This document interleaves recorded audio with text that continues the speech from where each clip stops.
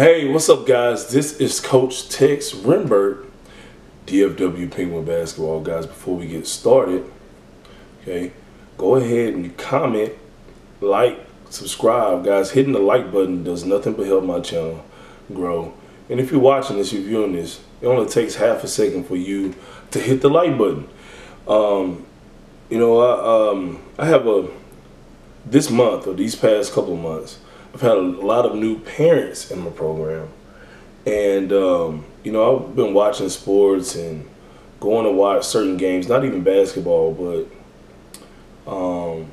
just noticing during a certain period when I was watching a tryout. I was involved in a tryout for guys that want to play on select teams, and guys, I'm a real people watcher.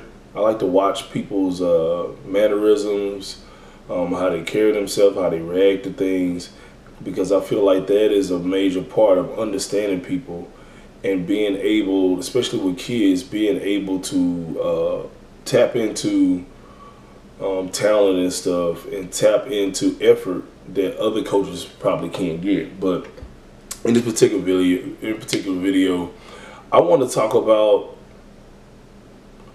being a strong and centered dad. What I'm talking about that is just being a father or a parent, but mainly today we're talking about dads.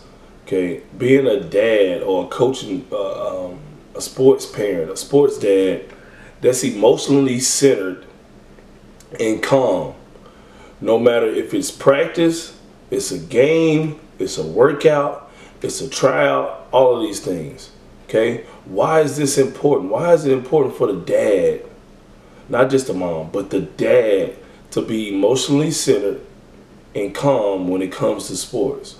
Okay, guys, believe it or not, as you guys already know, okay, there are a lot of parents, a lot of dads in particular, that take their kid playing sports extremely serious.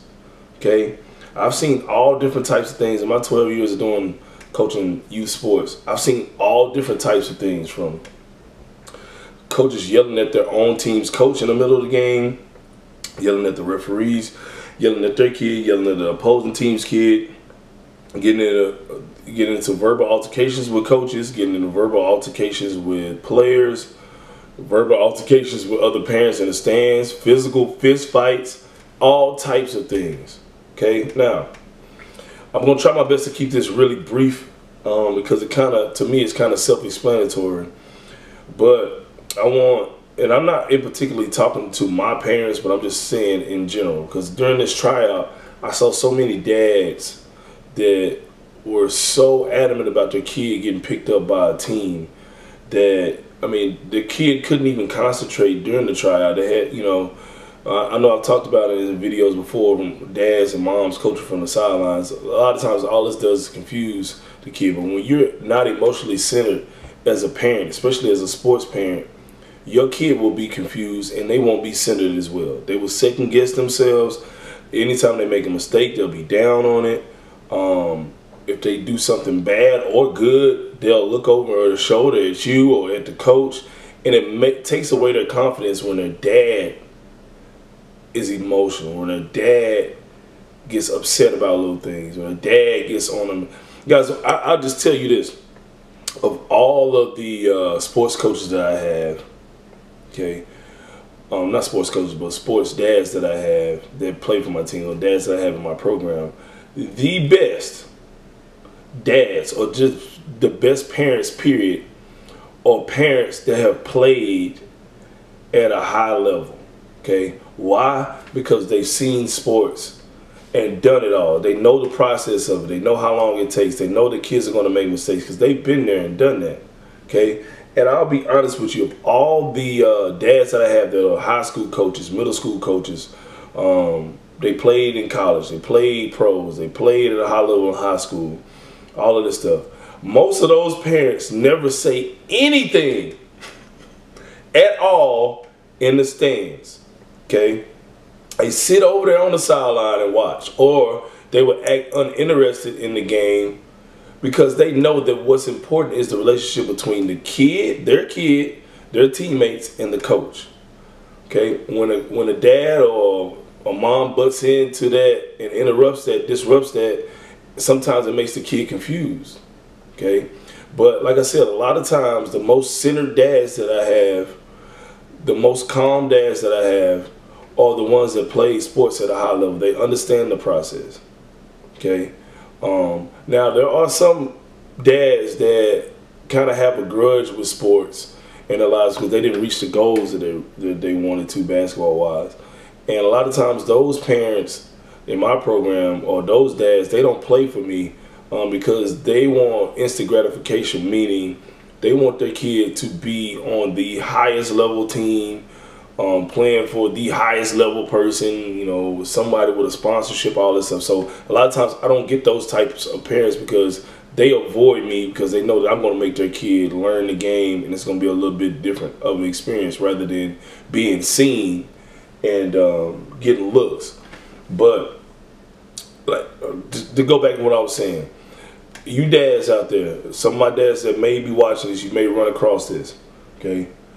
Just know that the best thing for you to do as a dad, okay, when your kid is playing well, playing bad, having a mediocre game, won the championship, lost the championship, had the best game of all time, is one, give praise when they do well and stay calm when they're not doing well.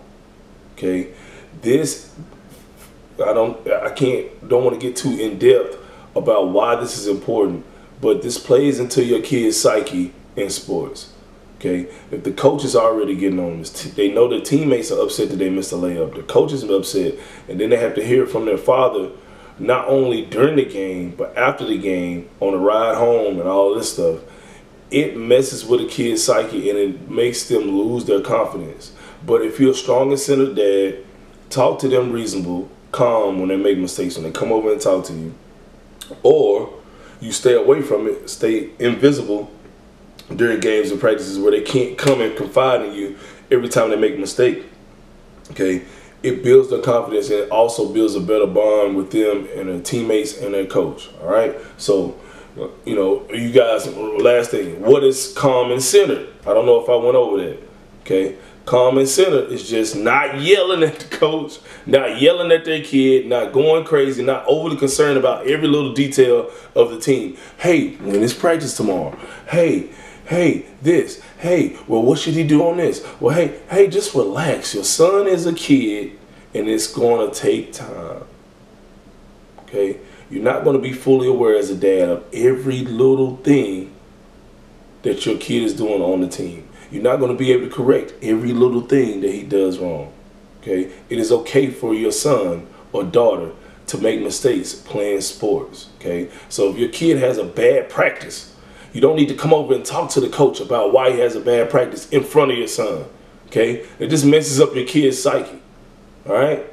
Now, I'm not saying pacify your kid and tell them that everything is okay, but you cannot go crazy and get off center and go nuts because your kid had a bad shooting day at practice, or the team got blown out by 20 and you felt like your son should have scored those 20 points that we lost by. It's not going to happen. They're going to have up and down games. Most of the time, honestly, guys, most of these kids, if you ask them about a game 2 seasons ago that they played bad, they won't remember it. Okay? All of this stuff is a learning lesson. The only time you need to really be worried is when they're playing in the playoffs in high school or district games on varsity. Okay? And then in college, you know, it matters a little bit more. But the only games that really matter even in college are conference games and those conference bracket games and stuff. All right? Unless it's your last collegiate basketball game, or your last high school varsity game, or your last NBA or pro league game, okay, you'll have another game to play. You'll live to play another day. And that is all part of the process, whether it's early or late, them making mistakes, being corrected, and then going forward without making that same mistake again, all right? That is pretty much it, guys. I will see you guys later. Like, comment, subscribe. I'll see you later.